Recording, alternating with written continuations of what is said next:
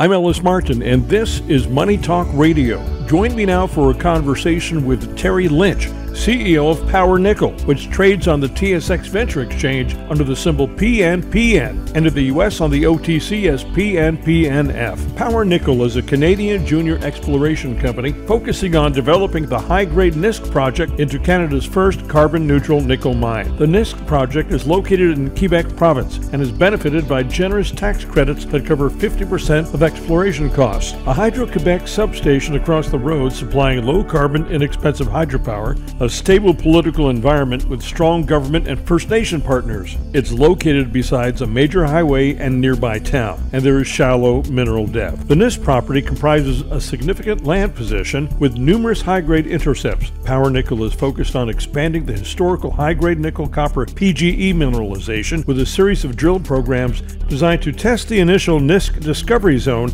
and to explore the land package for adjacent potential nickel deposits. Terry, welcome back to the program. Great to visit with you today.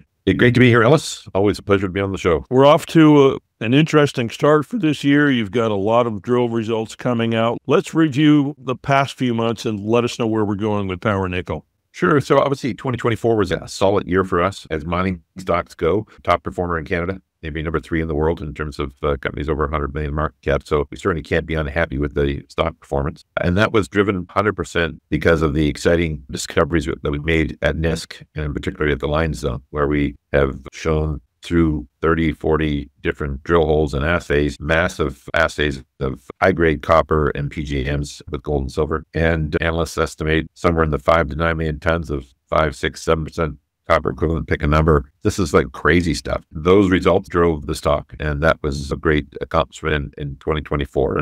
And then what will drive 2025? Our perspective is, as you look at us and compare to other high-grade polymetallic deposits, which is what our discovery is, you'll see that we're probably trading at 10 to 20% of what other comparables are. So I would say we're still very early days, that we think there's still a lot of asymmetric opportunity here, and that our deposit is our mineralized zone. It's not a deposit because legal implications there. Our mineralized zone is growing. We think the first 10,000 meters got us to, let's say, 5 million tons. Okay, let's go with that. What's this next 30,000 meter program that we're halfway through going to bring us to? Will it double or triple it? I would think highly likely. And it's going to grow from there. So I think as exciting as 2024 was, and it was certainly good, I think 2025 is going to be better. That's my forecast. How do you see the demand for copper ramping up in North America and Canada and the U.S. over the next year? With the change in government here in the U.S., do you think that's just going to help everybody, most importantly, Power Nickel? It certainly seems like the copper market's going to be bullish. We look at things not just next year, but over the next 5 to 10 years. And through any lens, and I think almost universally people would agree that there's just not enough material out there, especially in the copper world, probably for sure also in the nickel world, palladium, platinum as well. There's just going to be a dearth of these materials, especially in safe jurisdictions. It's highly likely that there'll be more demand than there is supply, so that should be bullish for the commodity price. And we like the commodity price where it's at right now. We can make a ton of money right here, but we suspect that the commodity cycle is just starting, and we're likely to be the beneficiary of that. One of my friends in the business predicts that the majors are just going to be looking for projects like yours and others around the world, copper projects, companies like Rio Tinto, for instance, just to eat them up. So there should be a lot of M&As over the next couple of years. We're getting a lot of knocks on the door, and of course, we are very welcoming to those knocks, but we're at the really catbird seat side of things. And we've got a hot one. We've got capital. We don't need to raise money right now. We've got an amazing exploration team that's doing a ridiculously great job of ramping this thing up. So it's time for us to grow this baby. Let's see how big the lion can be. And yeah, at the end of the day, will the majors be at the table? 1,000%. But that day's not going to come anytime soon because you're in it for the long run. Yeah. People ask me, will you sell the project? And of course, everything's for sale at the right price. People say, what if I offered you 500 million? I say, no, we're going to get the 500 million in just a few months anyway. It doesn't matter in my view. But I said, if you offer me $2 billion, now you're talking order of magnitude from where we're at now. So that's where we need to be talking. And my perspective is we're going to get there too. But if they came in and took the risk off the table, great. If we keep at it for a year, I believe we'll be north of $1 billion, and then the number might be 5. So I'm always about looking for my shareholders. I want to deliver asymmetric returns for them. And if somebody is going to step up and buy us, they have to take away a lot of our upside risk by paying for it up front. And it's still value for them. And I believe that'll happen. That'll be our outlook.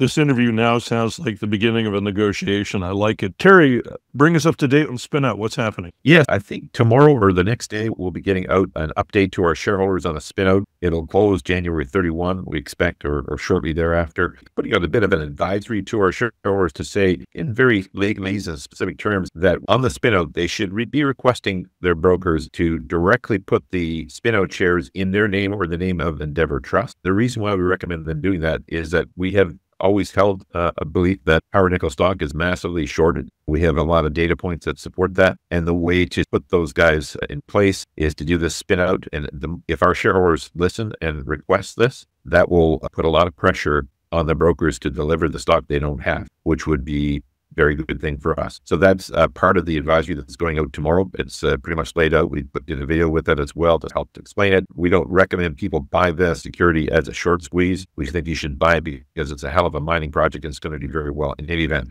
However, in the short term, because of this tactic that we've done for good business reasons, there's going to be some interesting fireworks. That's certainly something that should be on investors' radar. Looks like a very nice bonus for Power Nickel shareholders. Terry, it's been great catching up with you. Thanks so much for the update. I look forward to more information soon when you have it. All right, Ellis, you take care. Have a great day. Cheers. I've been speaking with Terry Lynch, CEO of Power Nickel, which trades on the TSX Venture Exchange under the symbol PNPN and in the U.S. on the OTC as PNPNF. Get the complete story by going to powernickel.com.